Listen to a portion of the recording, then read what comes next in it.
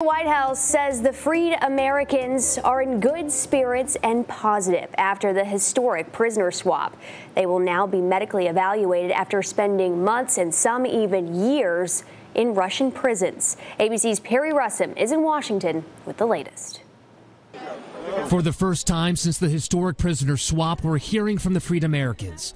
Paul Whelan overnight. Looking forward to seeing my family down here and just recuperating from 5 years, 7 months, and 5 days of just absolute nonsense by the Russian government.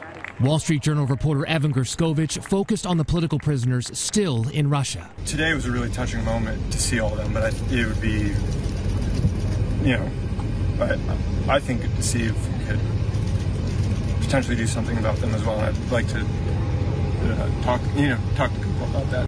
Gerskovich, Whelan, and Alsu Kremasheva will now be medically evaluated after being wrongfully detained in Russia.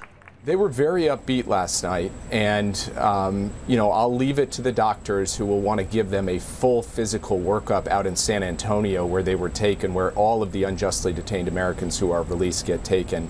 But they certainly look to be in good spirits and positive. The three Americans touching down at Joint Base Andrews in Maryland overnight, met by President Biden, Vice President Kamala Harris, and their families.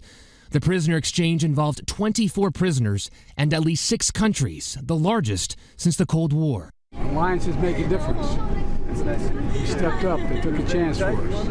It mattered a lot. Another prisoner released, U.S. green card holder Vladimir Kara-Murza, landing in Germany. Kara-Murza on the phone with the president yesterday in the Oval Office. I just want you to know that you've done a wonderful thing by saving so many people. I think there were 16 of us on a plane. Again, I still can't believe it's happening.